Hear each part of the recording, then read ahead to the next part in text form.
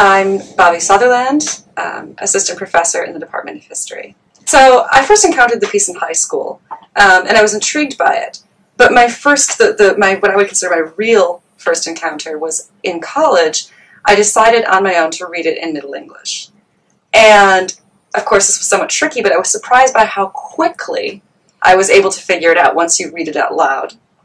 And I say that that's the moment that I became a medievalist, because I started reading it and I thought, this is fantastic. I was shocked by all the body humor. We have this idea that back in the olden days, they didn't do those sorts of things. And I was so taken with it, and I realized that this was what I really loved, was this history and literature together. It was, when I was studying these older texts, I was doing both at the same time. And so, yeah, I really do think that reading the Canterbury Tales for the first time is what made me a medievalist. So I study social history, late medieval social history, and actually the text I work on is French. But it's from around the same time as the Canterbury Tales. And so when I look at the Canterbury Tales more as a historian than as a literary scholar, what intrigues me is the tales as a state satire. So there's this idea in the Middle Ages that people belonged to three different categories, and they never really did, but there was this idea perpetuated that you are part of the church, part of the state, part of the church, part of the nobility, or part of the peasantry.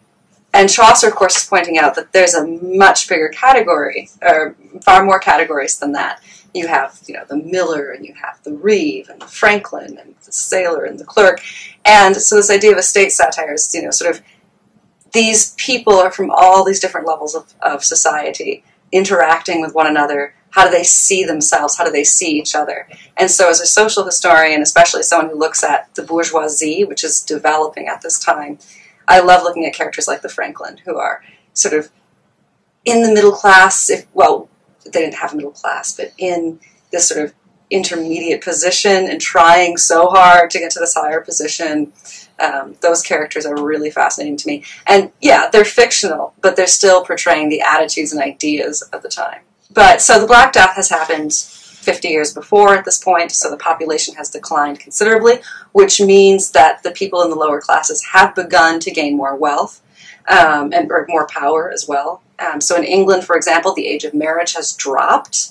Contrary to what we think, people in England did not get married at 16 in the Middle Ages, or 12.